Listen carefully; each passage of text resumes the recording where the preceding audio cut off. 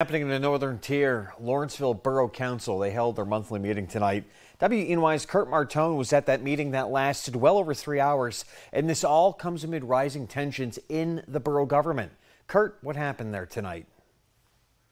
Yeah, Nick, if you folks remember at home, the fiery meeting at Lawrenceville had 2 weeks ago, well, it was more of the same again, including even more calls for the current council president, Gordy Chilson, to resign. We have the right, as townspeople, to voice our concerns, and you cannot tell me we do not. Now, what's this again? We have the right to be able to speak our mind. On the agenda. No, Yes. we have the right to talk about things that There's we're no involved agenda. in. I'm just going to respectfully ask you guys to leave the council because you're not good for our town. I'm sorry, but you're not. Well, thank you for your opinion. My opinion is what everybody else's is. Who's next?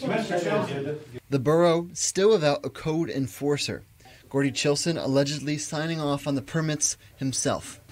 It's an application. That's right, an application. That's what you do. I approved the application. That is not a permit. It says right there, this is not a permit.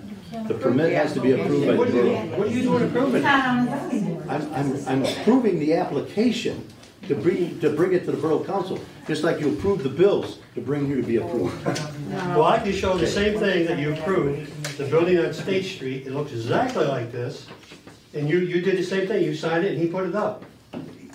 I did not sign a permit. Yes, you did. No. Gordy Chilson. No. You said she was wrong, then you said you're right. All you do is lie through your teeth. Okay. Good job. Hey, settle down.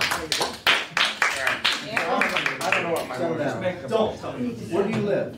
That's none of your business. Yes, it does. Do you No, live in it's the none borough? of your business. You live in the borough. Okay, This is fine. a public place. I can be here if I live in Hilton if I want. Now, there are several stories that we're following out of this meeting. Of course, I'll be looking into all of that, and we did try reaching out to Gordy Chilson again over the weekend.